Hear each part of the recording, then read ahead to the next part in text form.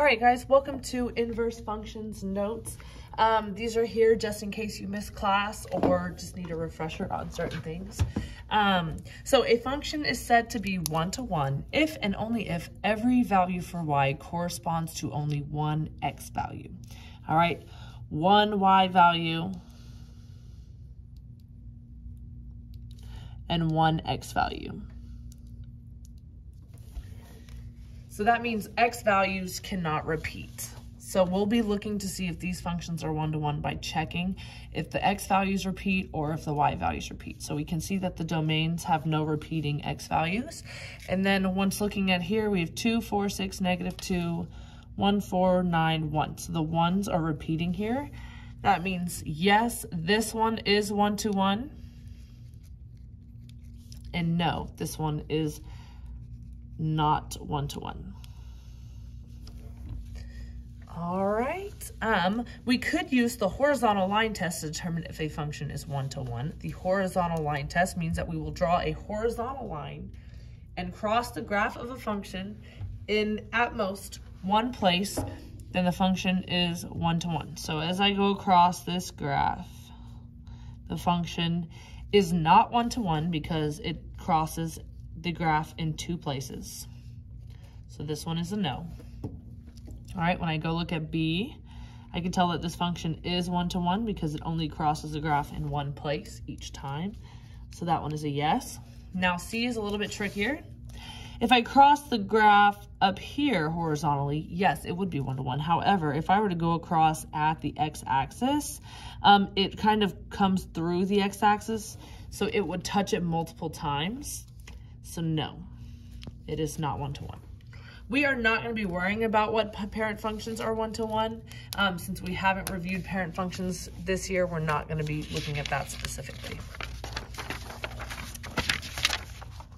All right, only one-to-one functions have inverses that are functions. I'm going to lower this down so we can see. All right, this means that f of g of x equals x and g of f of x equals x. So what we're going to do is determine if the following functions are inverses. So that means that I take g of x and I plug it into f of x as x, and it will simplify to just x. So if I take g of x, which is x over 2, and I plug it in as the x value for 2x, and if I simplify this, that is 2x over 2, which is just x. So if f of g of x does equal x, this is true, as we just checked. Now I'm going to go do the reverse of that, and I'm going to plug in 2x as the x value in g of x. And again, we are left with just x. So g of f of x does equal x when simplified. All right, on to B, we're going to do the exact same thing. So I'm taking g of x, which is 1 over 4x minus 5, and I am plugging this in as x for f of x. So 4x minus 20. Ooh, I'm going to distribute everything. 4 times 1/4 is just going to be 1, so that's just going to be x minus 20 minus 20, which is equal to x minus 40. So from the f of g of x perspective, it is not an inverse. So we're going to double check it by just going the other way as well. So we are going to take 4x minus 20 and plug that in as x for 1/4 x minus 5 and distribute that 1/4. 4 times 1/4 is just x. 1/4 times 20, that's 20 divided by 4, would be minus 5 minus 5, which is equal to x minus 10.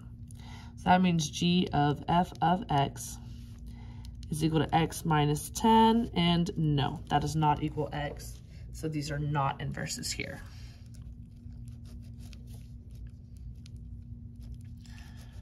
All right, let's check C. We are going to plug in g of x x cubed minus 5 as the x value plus 5. All right, -5 plus 5 is 0. So, and then we have the cube root of x cubed. Those cancel each other out, so we're left with just x, and that is f of g of x. Beautiful.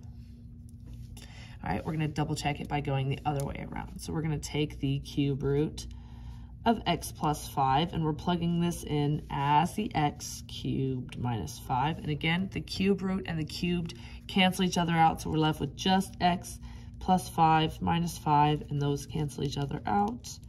So that means that g of f of x is also x. So yes here, yes here, yes, these are inverses.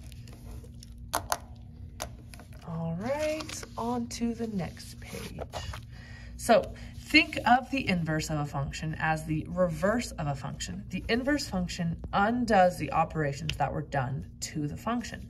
So we have looked at two functions and been able to say yes or no are these inverses. Now we're going to look at one function and say what is the inverse. So we are going to use these steps here to find the inverse. So to find the inverse, replace f of x with y.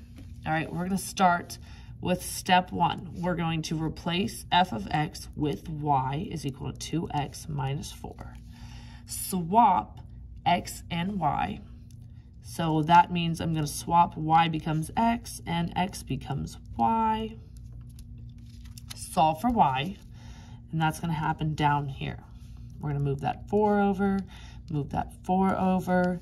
We get x plus 4 is equal to 2y. Divide by 2, divide by 2. We are left with x over 2 plus 4 over 2, which is 2, is equal to y. This is also the same as saying 1/2 x plus 2 is equal to y. So we've put it into a y equals mx plus b formula, which is always going to be the best way to do it because a lot of times you're going to have to graph it. Not only do we have to graph the inverse that we came up with, but we also have to graph the original, and I'm going to show you how to view on the graph that it is an inverse as well. So we're going to start with the 2x minus 4. All right, that's a positive 2x. So up 2 over 1, up 2 over 1, up 2 over 1, up 2 over, up 2 over, up 2 over, up 2 over. Beautiful. Right, and there is our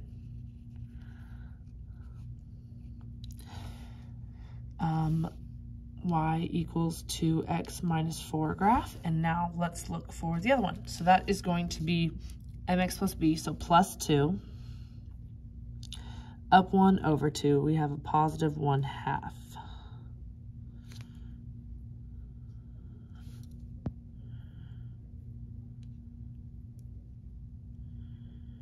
All right, and this is how that graph looks.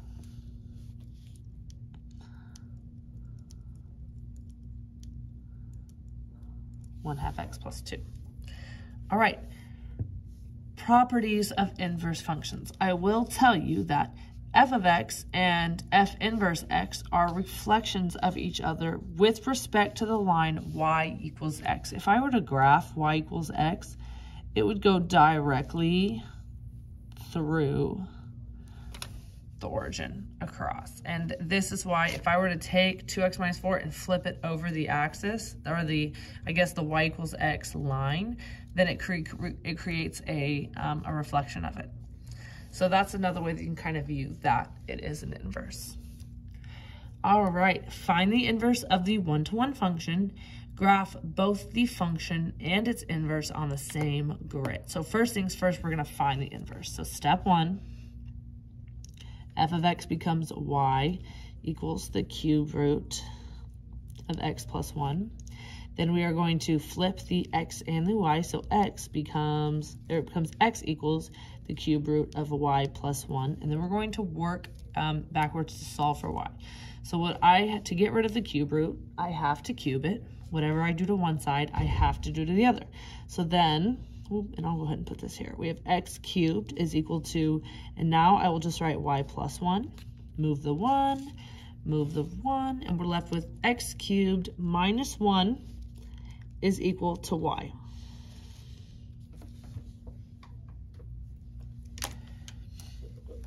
All right, I already know that a cubic function is going to look something like this here. Now this is a cube root minus 1, so it's going to go through negative 1. And if it's 1 goes through 1, 0, and if it were negative 1, it would be negative 1 minus 1, which gives me to negative 2. And that's about all I can really put as far as like the cubic is concerned. If it's 3, or if it's 2, it would be 8 minus 7, so 2, 7. And then it would also be negative 2, negative 8, negative 9, negative 2, negative 9, so it would be coming down this way. So it was much easier to graph the inverse first, because it's x cubed minus 1 is equal to y instead of a cube root, which is what we're about to graph. I'm going to go ahead and kind of like dot my inverse line here so that I have it. And so the inverse graph, like the original f of x, should look a little bit differently. Let's start by graphing. And if you need help if you need to utilize Desmos a little bit to help you graph something, you're more than welcome to do that, especially if it's like a cube root graph. I'm going to go ahead and utilize that a little bit. So it's an x plus 1. And I'm just going to graph it to the 1/3 just to kind of get an idea of what it's going to look like. So I know if I were to plug in 0 into this original, I would get 0 plus 1, which is 1. The cube root of 1 is going to be 1. So I know that that one crosses at 0, 1. If I were to plug in a negative 1, it would be negative 1 plus 1, which is 0, and the cube root of 0 is 0. So that crosses at negative 1, 0. And I'm just kind of plugging in points as I go. And if I were to plug in, let's see, I'm trying to think of another point that I can use. If I were to plug in negative 2 plus 1 is a negative 1. Cube root of negative 1 is also negative 1. So that's kind of where this one's going to be coming across here. So from there, I can kind of shade. It turns the corner there. So it's going to come down. The whole thing doesn't have to be perfect, but I am just kind of shading along. So I'm more concerned with like the 3 main points at where the cubic turns and like changes direction. So as long as you can graph those correctly, it's still gonna kind of point you in the right direction of what that graph needs to look like. All right, and then we have one more, and that is it. So we have f of x is equal to the square root of x minus 2. All right, step 1, f of x becomes y is equal to the square root of x minus 2. Step 2, switch x and y. X becomes the square root of y minus 2. I will square both. We are on to step 3. X squared is equal to y minus 2. I'm going to move that 2 over. X squared plus 2 is equal to y. All right, I know that that's going to be just a parabola shifted up 2 units. All right, so if it were 1 squared is 1 plus 2 is 3. So at 1, 3, and also negative 1, 3. And at 2, it'd be 2 squared, which is 4, plus 2 is 6. So I would go ahead and put 2, 6, and negative 2, 6.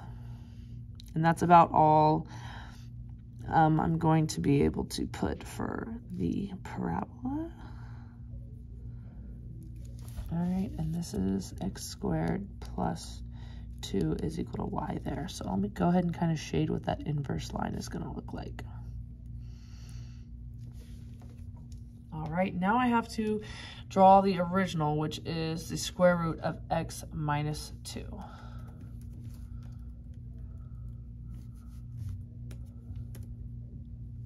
Okay, if I were to plug in 0 for x, it would be square root of -2, which doesn't exist. Square root of a negative does not exist. All right, if I were to plug in 1, I would also end up with a square root of -1, does not exist. So this graph doesn't start until we get to 2. And that actually shows here because this is shifted to the right 2 units. So I actually should have known that right off the bat, but just to clarify. All right, if it were 3, 3 minus 2 is 1, square root of 1 is 1. So we have a 3, 1. And if it's 4, 4 minus 2 is 2. Square root of 2 is going to be 1 point something. It's just going to kind of increase. 5, let's go with 6. 6 minus 2 is 4. Square root of 4 is 2. So that one's just kind of curving. We know what the square root function looks like. And it's going to kind of lead that direction. So part of it